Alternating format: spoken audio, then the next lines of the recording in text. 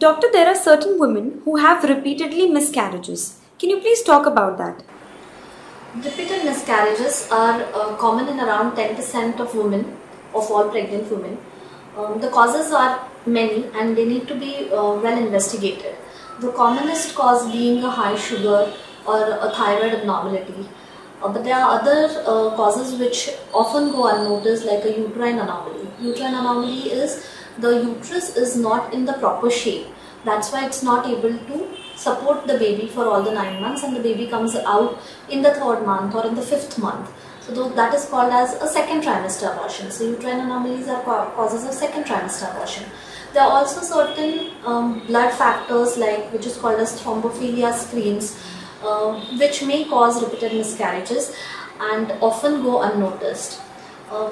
There may be certain genetic factors because of which also there are chances of miscarriages. Once we deal with the basic workup like a thyroid and a blood sugar level, we need to go in for certain conditions which are less common but which may lead to miscarriages. I had one patient whom we delivered just last month. She had a nice healthy baby of 3 kgs. But before she came to me, she had 6 miscarriages. 6 times she had lost her baby, 2 or 3 times in the first trimester and 2 times in the second trimester.